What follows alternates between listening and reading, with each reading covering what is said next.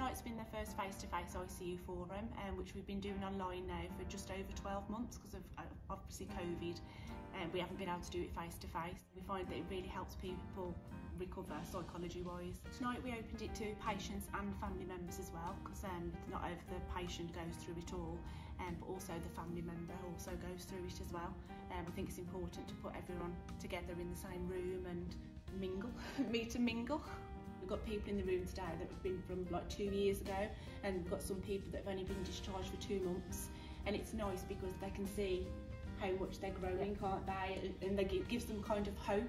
The way they've integrated this evening as well, it's been amazing. We didn't expect the turnout that we got. It's lovely to see them sharing their phone numbers, and you know that they'll carry on this outside of it, and that's what it's about, bringing them together. Bond, isn't it? And then they will support each other.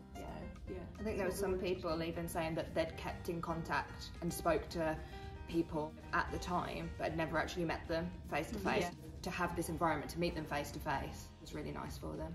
I think a lot for probably us, the staff, patients and the relatives, it's getting an idea of what other people have gone through, because obviously we can only say from a professional point of view kind of what's gone on, but it's the patients themselves that have gone through it, so them talking to each other, having that peer support. We found it from the online ones originally, didn't we, that people create then these kind of closer bonds with each other, talking through their experiences and knowing it's not just them that have been through it. It has been very hard to see the patients go through it all.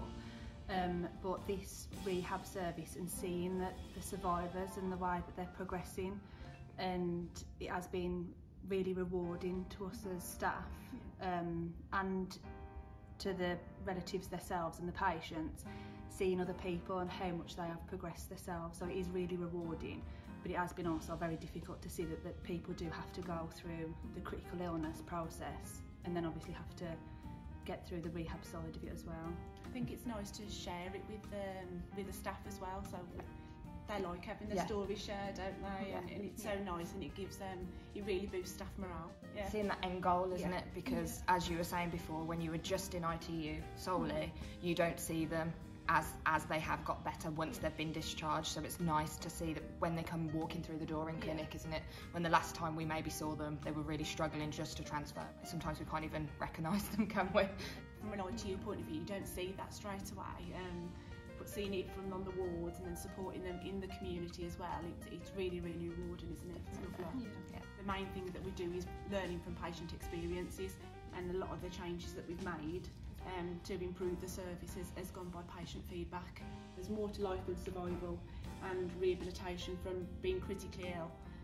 You are learning back to basics, learning to walk again, talk again, eat again. It really is hard work, and to see someone to go through that, very emotional, but very privileged to be part of their journey.